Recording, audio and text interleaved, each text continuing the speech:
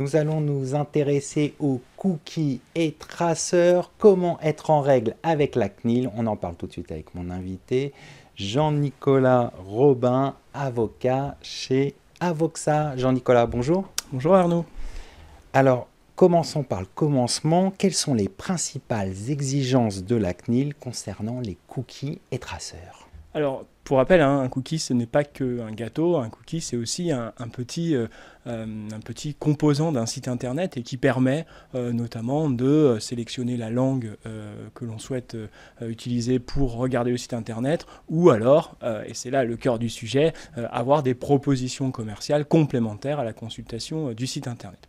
Donc la CNIL, elle est assez claire au départ dans ses exigences. Elle demande une transparence sur la gestion des cookies et cette transparence se matérialise notamment par un consentement et donc il faut que l'utilisateur consente à l'insertion de cookies sur le site internet consulté. Alors vous évoquez le consentement. Quels sont les critères d'un consentement valide selon la CNIL?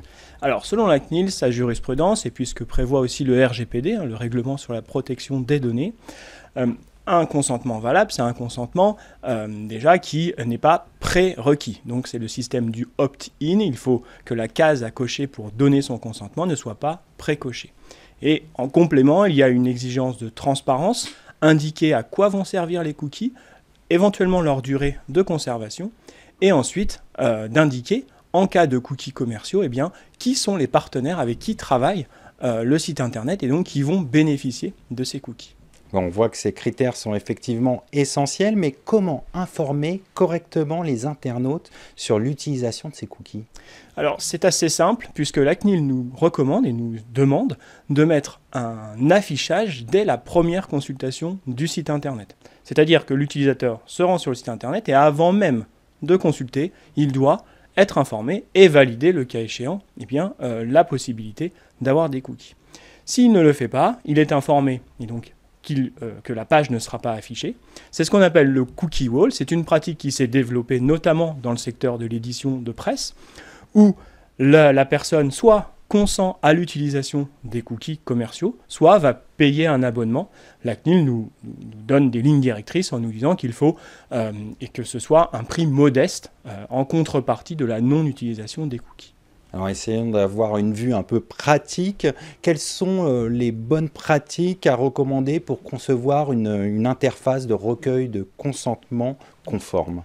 Alors, le premier conseil que l'on donne, ce serait vraiment d'avoir une interface, une première page qui soit la plus claire possible en expliquant clairement, en transparence, à quoi est-ce qu'ils vont servir. Certains cookies sont plus techniques, d'autres sont plus commerciaux. Et ensuite, d'expliquer qui sont les partenaires, combien de temps sont conservés les cookies. Et puis, dernière chose, si jamais on n'accepte pas les cookies, quelles sont les conséquences pratiques de la non-acceptation des cookies? Alors, on a beaucoup parlé des cookies nécessitant un consentement, mais certains en sont exemptés. Quel type de cookies sont exemptés de consentement? Alors, il y a 3 types de cookies. On a parlé des premiers, effectivement, les cookies commerciaux, les cookies tiers. Il y a 2 autres types de cookies qui peuvent s'afficher sur une page Internet et qui ne nécessitent pas le consentement. Ce sont les cookies techniques, d'abord. C'est ce qui permet d'afficher des vidéos sur une page web. C'est ce qui permet de choisir, de préfigurer la langue d'utilisation du site web.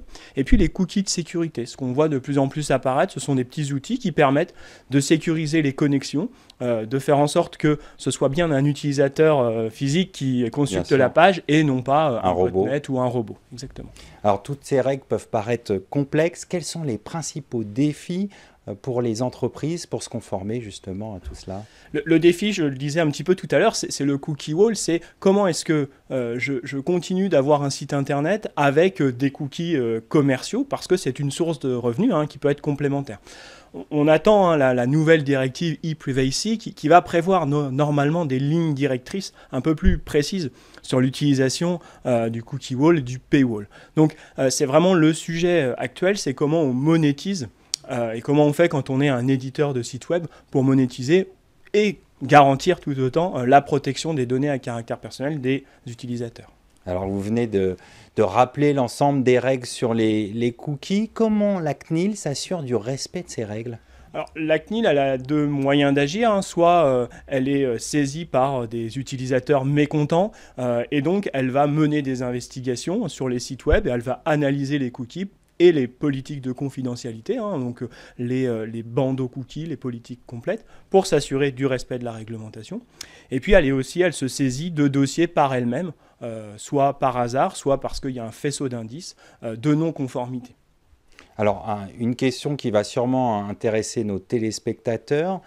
Que risquent les entreprises en cas de non-respect des règles sur les cookies? Quelles sanctions? Oui, ce qu'il faut savoir, c'est que ce qui change depuis 2018, c'est des sanctions liées au RGPD, au non-respect du RGPD, avec des sanctions importantes jusqu'à 20 millions d'euros d'amende ou 4% du chiffre d'affaires monde. Et ce que l'on voit, c'est que la jurisprudence de la CNIL est assez ferme sur ces questions. On a plusieurs millions d'euros à l'encontre de grands acteurs de GAFAM, de grands acteurs du numérique pour non-respect de la politique. Des sanctions importantes. Des sanctions importantes. D'ailleurs, en 2020, le Conseil d'État a validé une sanction de plusieurs millions d'euros à l'encontre d'un GAFAM pour non-respect de la politique sur les cookies.